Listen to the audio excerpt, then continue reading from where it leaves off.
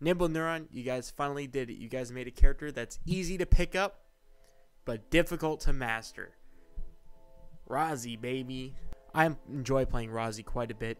Not as much as Emma, because I like severe difficulty, but Rozzi is definitely a really good character to pick up right now, especially because she's overtuned a little bit.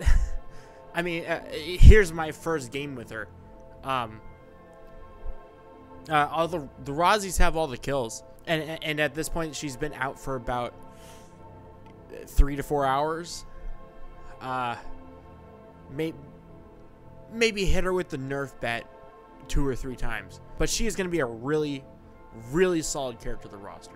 Since she just came out, I'm going to go over the abilities real quick. I'll leave a timestamp here and in the description of where to skip to if you already know her abilities. Rozzi's passive is called Dual Wield. She wields 2 pistols, and if you use an ability with her, she gets to auto twice. Rozzi's Q is probably where the most skill expression comes in, and this is where your clicks matter. So Q is a skill shot line, and if it hits an enemy, your next movement input is going to be a dash in that direction. So it entirely depends on your situation, which direction you want to dash, where you want to dash. If you want to hit a wild animal with it to chase somebody, there's a lot of cool things that I can see happening with this ability.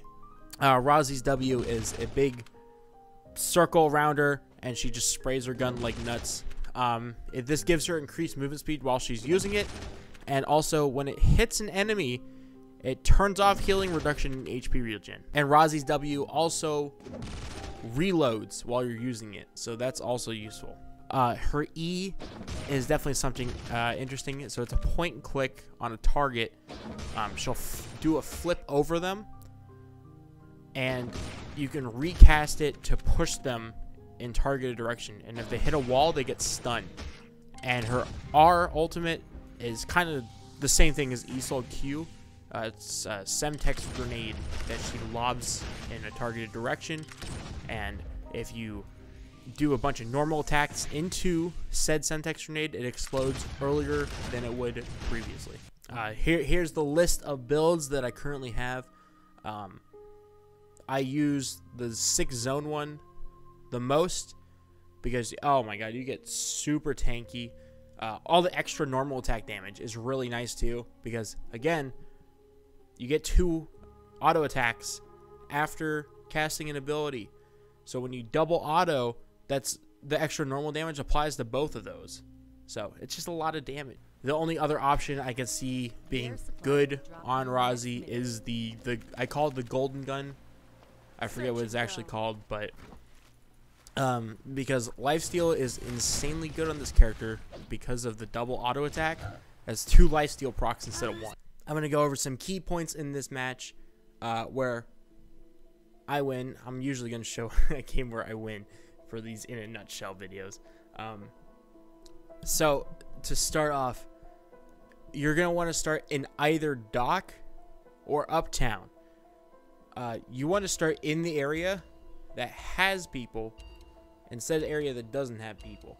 And that's because you're going for priority items here. Specifically carbonated water in uptown and the batteries in dock. You need both of those items to finish your weapon, and that's your main concern at the beginning of the game. So by the time you finish your weapon, this will be the time that people are going to start fighting. So just you can take just about anybody. It's kind of difficult to judge right now because there's so many people playing Rozzi. She's going to be a really strong early game contender, fall off in the mid game, and then come back in the late game and just shred everybody. And per usual, if you get a kill in the early game, you're going to be ahead of the curve for a long time. So everybody's going to want to run away from you, and this is where I think Rozzi is really good, is her R also slows people, which I didn't do, but I might have killed the Jukai if I got it. She's going to be a really strong chase character. Around the time that day 3 starts, you should be looking to open up these yellow containers. So I'll try and use it well. Crack these bad boys open because you could find red shoes in them, which is 100% your best in slot. 4 shoes as Rozzi. These things are nuts. They give light steal, crit. Equip these immediately. They're really good. And also, make sure that you start making traps around this time.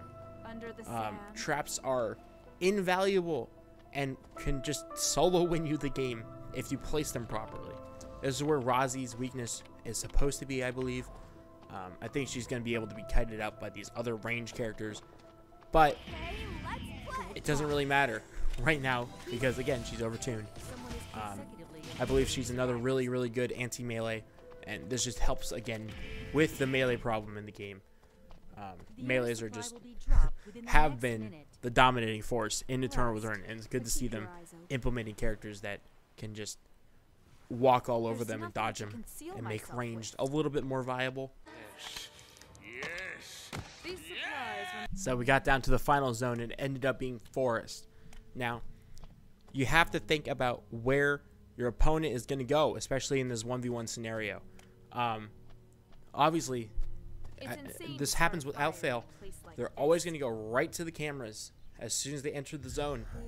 If you get there first, you got time to set up in a bush nearby. A lot of the time they'll walk around and try to look for extra hunts before the match ends, and that's exactly what happened to this Jean. She ran directly up to the camera. I had already set up these gold smart bombs everywhere, so the only thing that she could have done is probably run away, but she picked the she picked the wrong direction.